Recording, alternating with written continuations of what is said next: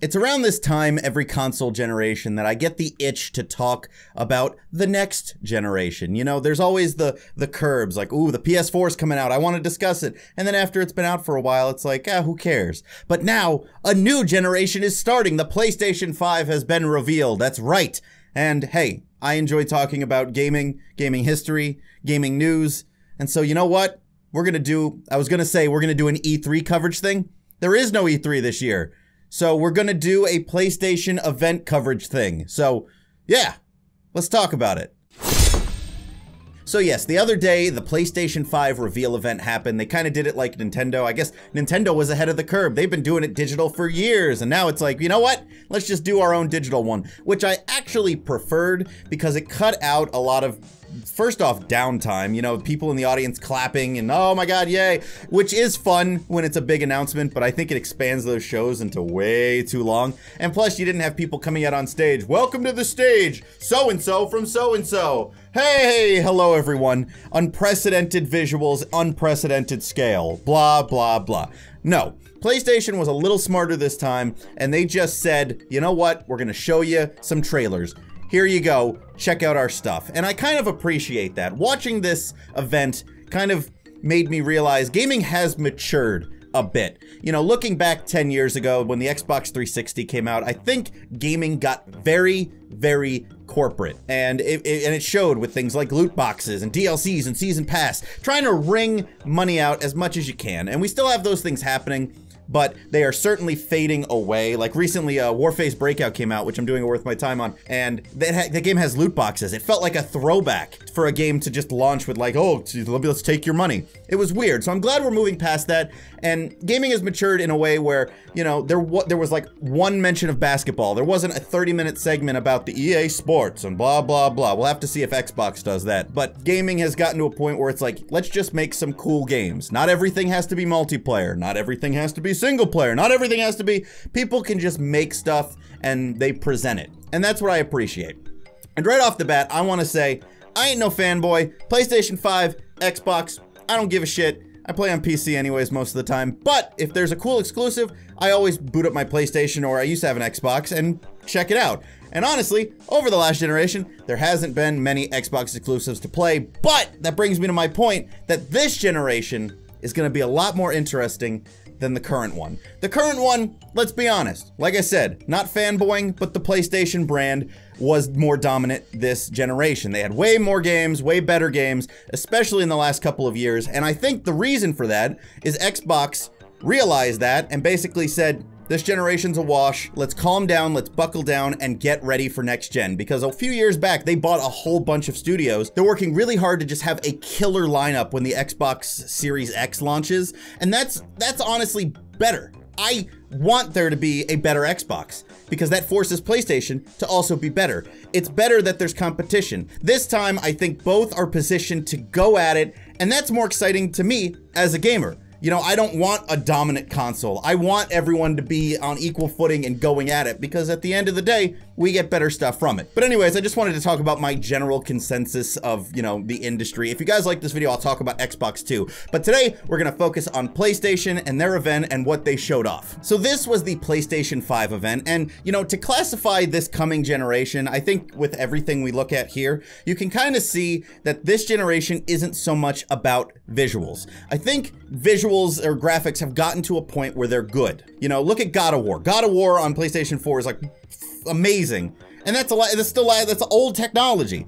I think this generation is going to be about, you know, they've talked about the SSD, loading times, and basically perfecting the styles we already have. You know, to get God of War working on PlayStation, I'm sure it took a lot of work, and if it's easier for a PlayStation 5 game to look just as good with less work, great. I want, and I think they talk about this every generation, but this seems like out of most of them, the generation where gaming is kind of unhinged. You know, it's more about developers making cool art styles and making cool visuals instead of just pushing realistic graphics. Sure, it's going to be pushing forward, but I think this generation is about polishing what we already have and making it much more effortless and therefore easier to create stuff. But anyways, let's talk about the event. The very first thing they showed off was a Rockstar logo, and me and John were actually watching this, or Appsro, in the other room when this was going live, and the first thing we see is a Rockstar logo, and we're like, oh shit, are they gonna drop GTA 6? Like, that would be a hell of a bomb to just go GTA 6. And you know what? It's exclusive for a year or something like that. But no, it is what I am dubbing the new Skyrim, Grand Theft Auto 5. Grand Theft Auto 5 is coming to PS5, enhanced and whatever.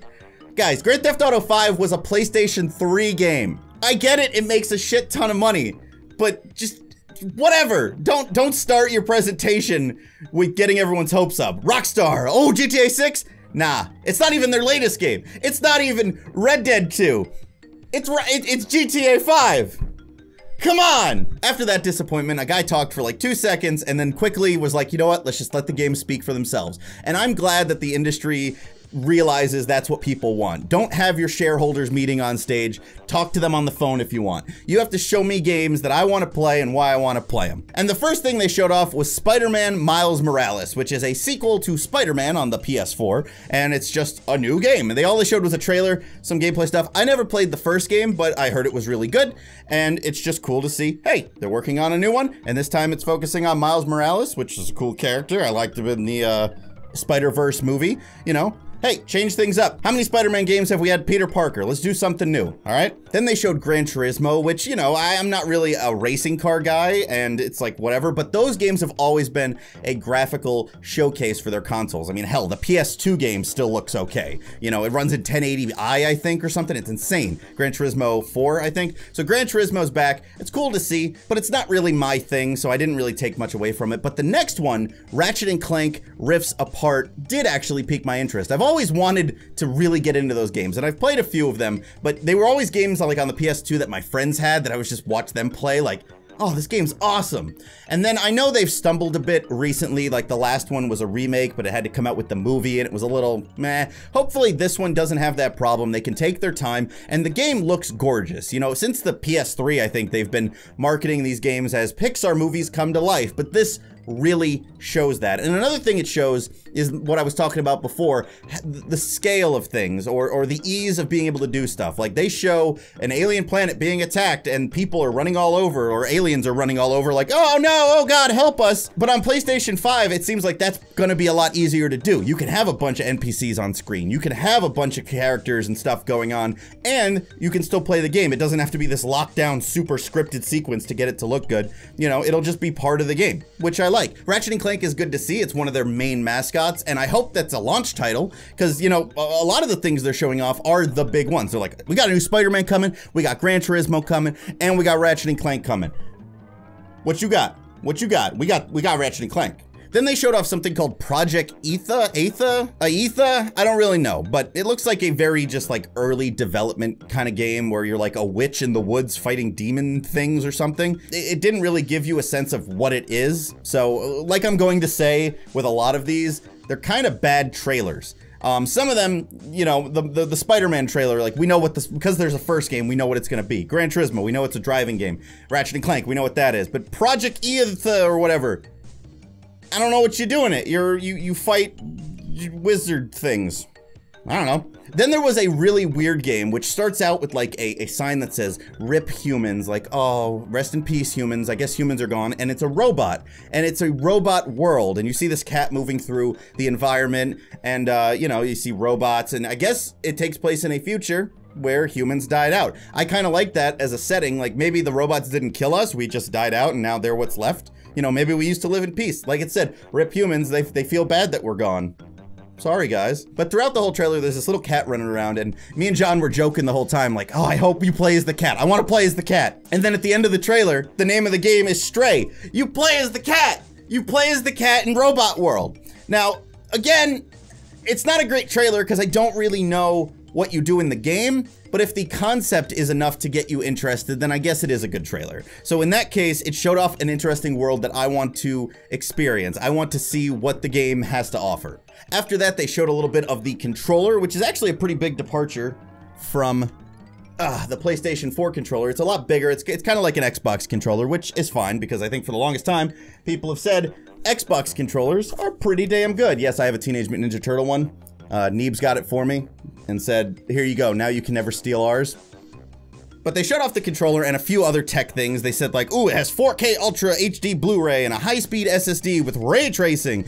And like I was saying before, the high-speed SSD, ray tracing, and stuff like that, I think is what's going to make this generation just be more polished. And you know, ray tracing isn't easy to do. Even, I mean, I have a 2080 Ti and some games, you know, chug with that. But, you know, in Ratchet & Clank, it looked like things like the high dynamic range and the reflections on the floor and stuff like that were just easier to do. There's small things that you notice just kind of if you're looking for it. They also showed some of the haptic feedback features of the controller. I think that's kind of like the HD rumble of the Switch. You know, anything to get you slightly more immersed. You know, the Switch is just kind of okay for certain things, but it is neat. You know, if it's a harmless addition, why not? And there's also a microphone built into the controller. These controllers are gonna cost, you know, like $100, I'm sure. And that's probably their plan. Like, let's shove as much tech as we can, but it's good to see some part of it being innovative because, you know, the box is a box. You can't do much with the box, but the controller, it's what you interact with. Hey, if there's a quick controller that I can hit a button and go like, yeah, fuck off, screw your mom, you know, it's easier. Then there was a super serious trailer of a super serious game. And, you know, something about these kind of trailers turns me off.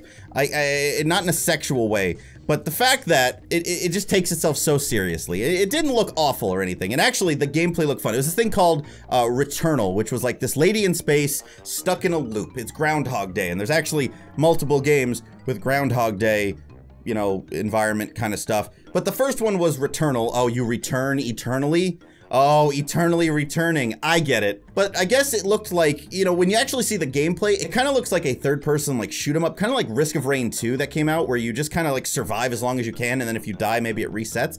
I don't know if that's exactly what it is, but the few snippets of gameplay I got, it looks more arcadey than its serious trailer makes it, you know, out to be. It looks like you're jumping around, shooting things and taking care of business, but then it's like, I'm becoming part of the planet, ooh. After that, they showed off Super Mario World 3D. I'm sorry, I mean, Sackboy, A Big Adventure. Sackboy, A Big Adventure. Definitely not Mario 3D World. Definitely not that, but totally that. Sackboy, A Big Adventure is, you know, it's Sackboy. It's the, what's the games it's from? Sackboy is from,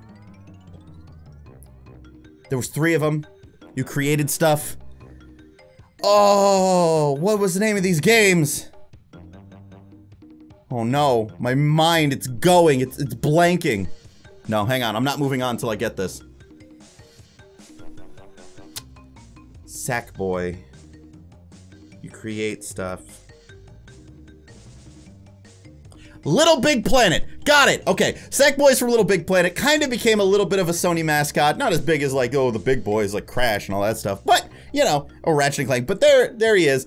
And it looks like they made a 3D platformer that focuses somewhat on multiplayer with 4 players, and it kind of locks the camera in one way, and there's these jumpy pads that literally are from the Mario game. So, whatever. You know what? The PlayStation crowd, especially kids who own PlayStations, they can't afford all the consoles probably. So hey, have a Mario game, but just don't call it Mario. Get the hat off them.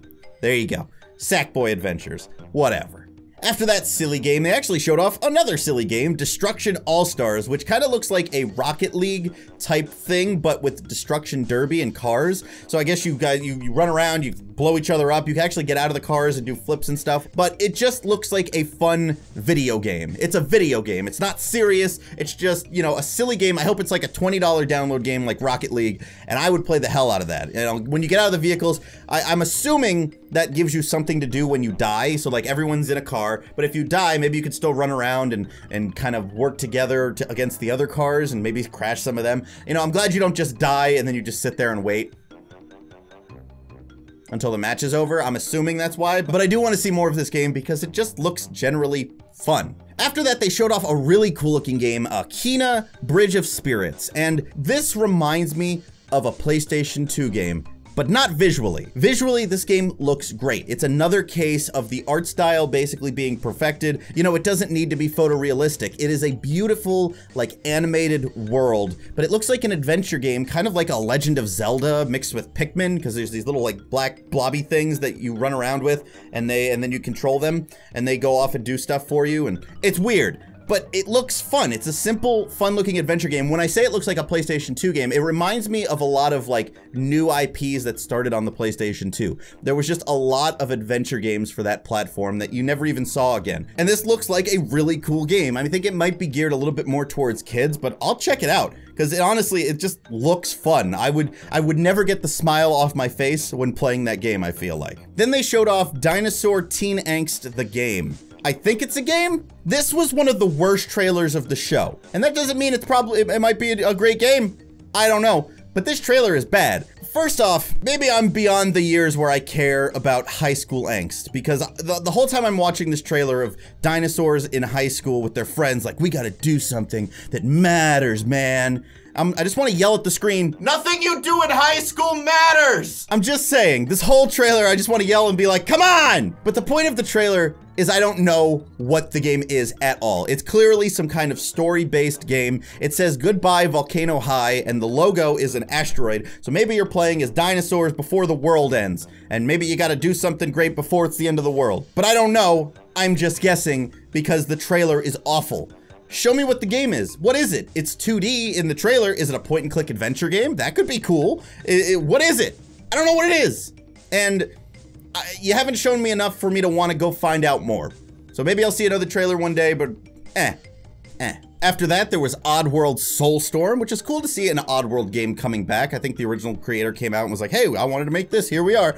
And the problem with it is, it doesn't look great. You're showing off a PlayStation 5 experience, and not everything is about graphics. And I'm not saying graphically, but I think polish-wise, it didn't look very good. They're going for the 2D style of basically the remake. It doesn't look polished. Like, you know, the camera movement seems like jittery, and I don't know. Something about it just didn't grab me as like, oh wow, look at this like really well polished, put together game. That's really nice. It just kind of looked janky, but hey, there's obviously a lot of Oddworld fans. It's an old PlayStation, not exclusive, but a PlayStation classic in a lot of ways. But it's good to see it back. Maybe a lot of the stuff I'm talking about will be fixed by the time it comes out, but the very first showing of it doesn't make you go like, wow, it just makes you go like, okay. Speaking of another, okay, Ghostwire Tokyo was shown off, which I think they announced before. I remember seeing a trailer for this, but this one showed gameplay of a really weird looking like Tokyo horror world. There's schoolgirls without heads and demons and creatures. You know, Japanese horror is its own weird thing, and you know, it's cool to see in a video game represented like this, but the actual gameplay itself, kind of again like Oddworld, looked kind of cheap and stiff. Your character, you know, you're casting spells, but the movement just kind of, I mean, you're looking at it. The movement just kind of looks like simple and cheap. I don't know. There's no weight to any characters. And it kind of reminded me, you know, those dungeon crawler games where you actually like move up a block at a time and then you face an enemy and you go, ha ha ha. That's kind of what it reminded me of. And if that's what it is, then great. But the trailer makes it out to be maybe something it's not. So it's just kind of weird looking, but it's got a cool setting and I like some of the visuals. Then we have another game that I can't tell you anything about from the trailer called Jetty, The Far Shores.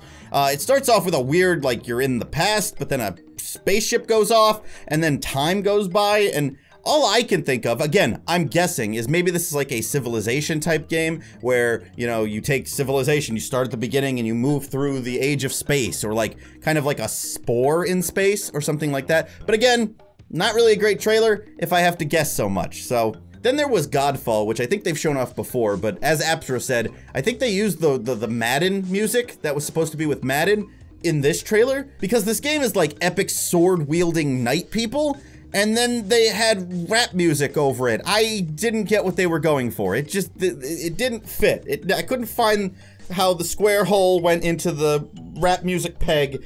It was weird. As far as the game, I also wasn't too impressed with it. It's another game that just, I know they're pre-alpha, I know they're early, but they're showing this off like it's our first look at it. We want to be impressed. And a lot of it didn't look too great. Like the attacks seem weightless. You know, I've played like beat 'em up MMOs before. You know, what's that game? Soul Calibur, no, Soul, whatever it was. It's kind of just like you run around, you do an attack, move on to the next guy. And that's kind of what this felt. It kind of felt like a Dynasty Warrior game where there is no impact, you just swing wildly and things happen. I don't know, after playing games like Dark Souls and stuff like that, that have that impactful hit, this just kind of looked weak. Yeah, so it didn't really leave a good impression, and the trailer music was completely out of like touch with what it is, or I don't bah. So forget about Godfall, but something I actually enjoyed looking at was Solar Ash. And this is another example of the trailer really didn't show me much. I don't know what Solar Ash is. I know it's from the guys who made Hyper Light something or something. It was like a 2D beat 'em up RPG thing, whatever it was. I don't care that I don't know what the gameplay is. It clearly looks inspired by Zelda. It clearly did like the Zelda thing where you run out and there's the world. But visually, it just looks weird enough that I want to check out more. You know, that's what a trailer has to do. It has to show me enough to then want more and find out more. Then there was Hitman 3, and this is one that I think will really benefit from the next-gen push. You know, when I say there's gonna be more NPCs, there's gonna be more detail on screen, more stuff to do. That's a Hitman game. That's, you know, instead of giving me a hotel, give me a city to run around in and interact with everyone, or even keep the scale small, but pack as much detail and density into that small place that you can. Because the Hitman games are all about going in. I've never played the new ones, but I've heard they're pretty good. But they're all about going in and accomplishing your mission in one way or another. You could sneak through the crowd in a disguise and kill someone, or you could poison their food, or you could electrocute them in the bathroom, or whatever it is. Although they did have a weird part where at the end the guy's like, and now I want to show you more of the game. And I thought they were gonna show us like actual gameplay, and they just showed us another trailer. What was up with that? Why'd you do that? Show us the game. Don't just show another trailer. Don't waste my time. Then there was Astro's Playroom, which featured those little robots. If you guys ever had a PlayStation webcam, you could like play around with them. They'd be in your controller, and I guess they're making another Playroom kind of deal for the PlayStation 5, and it's probably to, you know, show off, I think, some of the new controller features or probably something like that. I can't see it being a full game. And maybe it'll be like a pack-in thing, kind of like Wii Sports, where it's like, oh, check out our new console, and this is what it can do. Ooh, the controller has this rumble feature. Wow, how crazy. You know, fine, simple, but you know, it'll probably be a little pack-in thing. Hopefully it's small. Then there was what might have been my favorite game of the show. It's tied between this and something that'll come up later, which was really big. But this, I just, from the first seconds of it, I loved its art style, and I wanted to play it. I want more. It's called Little Devil Inside, and you play as this character with these big bug eyes, and he's running around kind of like in an open world-ish field fighting animals or something. I don't know. The game shows very little, not to spoil everything. I guess the guy that you're playing as is inside this old man, because it cuts from like the real world to this fantasy world. I don't know what that's about, but just the parts with the adventure guy had me sold. This is again another example of the art style perfected. The PlayStation 5 just lets them do whatever they want, and so they make a cool looking artistic game like this. It doesn't have to be realistic, it just has to look cool. That's all I care about. And this game looked really cool. Getting closer to the end, we had Bug Snacks, which was this game from the people who made Octodad. And as soon as I saw that, the weird trailer started to make a little bit more sense. You're playing as a character who can eat bugs that are made out of snacks. My favorite one was baby back ribs that were a little centipede walking around. Like, that was amazing. There's ice cream snakes, burger spiders, and stuff like that. It's weird, but you eat it, and then your character becomes part of the thing you ate. It's really weird, but I want to find out more. It's so weird that I want to know more. And it also gives me a weird, like, don't hug me, I'm scared vibe. Like, it looks like it could be a kid's game, but I wouldn't be surprised if this game is like rated M or T for teen, because something feels off. Something doesn't feel right. It feels like at any minute the veil's gonna be pulled away and it's gonna be a horrible, horrible disaster, but not of a game in the story. So, Bug Snacks. Weird. Then there was what I almost thought was going to be my game of the show, because I know From Software is working on a new game. There's been rumors going around it for a long time. They're working on something new, and I was like, oh, maybe they'll show it. Maybe they'll show it. And I saw something that I recognized from something, and I was like, oh, this is the new Dark Souls or something. Turns out I recognized it from Demon Souls. I had played Demon Souls a long time ago, never beat it, and I remembered, you know, obviously the opening with the dangling body, and then I was like, oh, that's why I started noticing like the big shield boss and a few other things.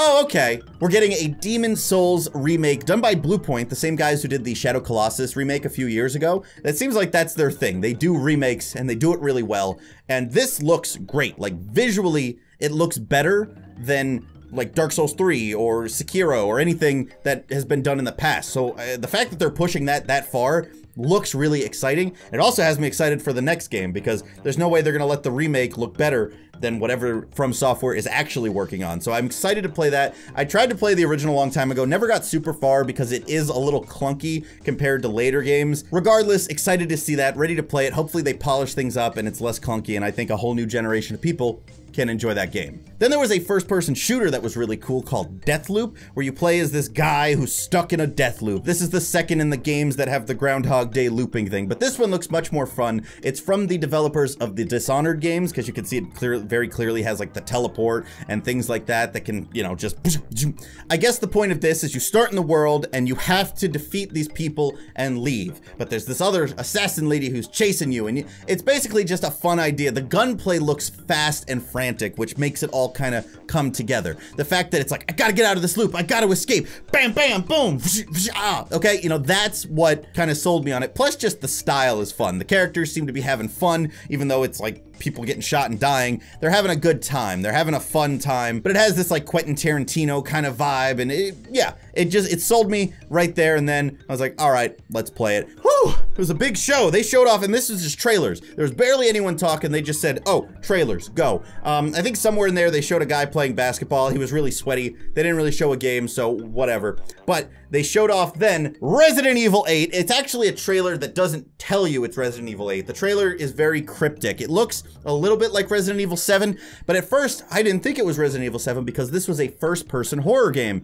And I thought, or at least maybe I was hoping, the next Resident Evil, since they've done the second remake and the third remake, they were going to make, you know, a new original style Resident Evil game with that third person, you know, engine they've been doing the remakes with. I just assumed like, oh, these have been doing well, maybe we'll make a brand new one. But no, it looks like they're going back to the first person style of Resident Evil 7 and taking that and just expanding on it, because this time it takes place in an entire village, which I'm actually really intrigued by, because my favorite Resident Evil, and I think a lot of people's favorite Resident Evil, is Resident Evil 4. But the more I go back to Resident Evil 4, the more I realize it's really, really silly.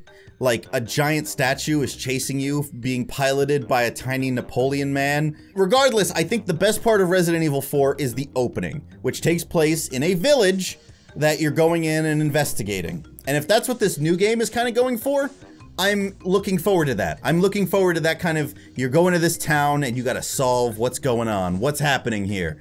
Visually, it looks great. It has, you know, the same, the RE engine looks great. It has that intensity to everything. I never finished Resident Evil 7. I don't finish a lot of games, but I really enjoyed what they did there, at least in the opening bits. It was very atmospheric, and it basically was the old Resident Evils in first person. And this one just looks great. It looks weird. I want to see more. Then this weird trailer with a spaceman in a virtual world with a girl and a cat, another cat. There's a lot of cats. I think Next Generation is going to be defined by its cat physics. I mean, I'm just saying. But there was a cat, a girl, and it was a virtual world that then broke open and a satellite came in. It was weird. Nobody knows what it is. And I swore at the end it was going to go Kojima Productions, because it looked like something that had his stamp all over it. But apparently it's a game from Capcom, so I'm not sure what it is. Again, kind of a bad trailer in the sense I don't know what it is, but it kind of feels like the whale trailer from Metal Gear Solid 5 years and years ago. They just showed off a whale, and we're like, what is this? Why is this here? It's a flaming whale. I don't understand. Right now, I think we'll look back on this trailer. Hopefully the game is good, but we'll look back on it and be like, oh, that's what they were setting up.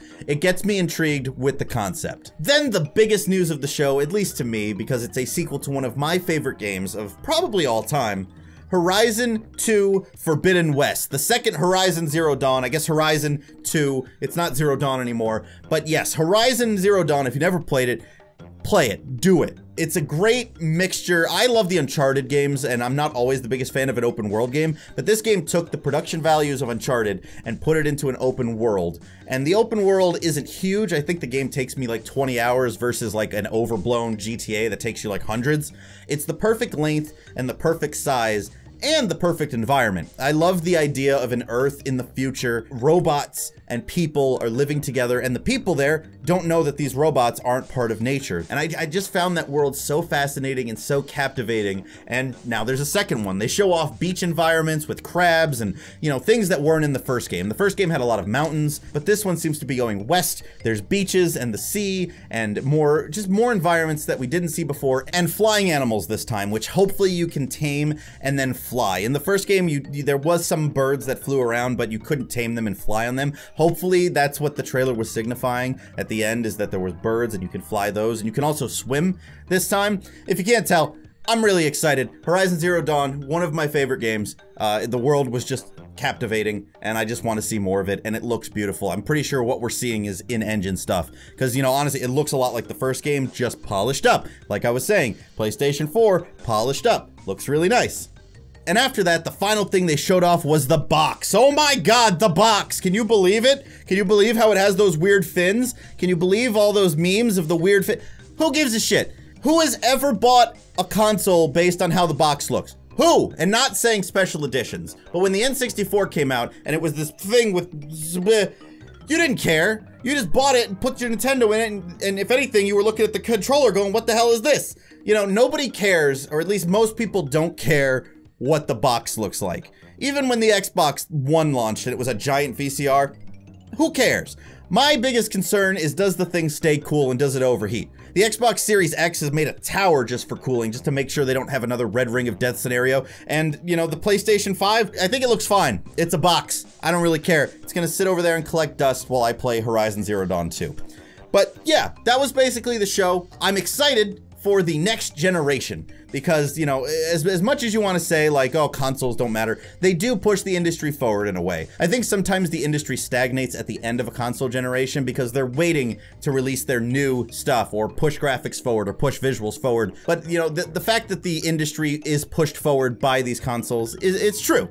You know, we move into a new generation. They call it a new generation for a reason. You know, those games then move on to PC, and we all live happily ever after. So thank you guys for watching. I hope you enjoyed this look. I just like talking about, I was gonna say E3 again. It's not E3, but I like talking about this time of the year, and especially this time of a console generation. I like seeing new stuff come out. I love being surprised by things I didn't know I wanted, and I didn't know were coming, and I can't wait to see more. And if you like this, I'll do an Xbox one, because like I said, I ain't no fanboy. I don't care. As long as the game is good, I'll play it. So thank you guys for watching. Let me know what you think below, and also words, and I've been talking for a long time, and I gotta go sit down, because,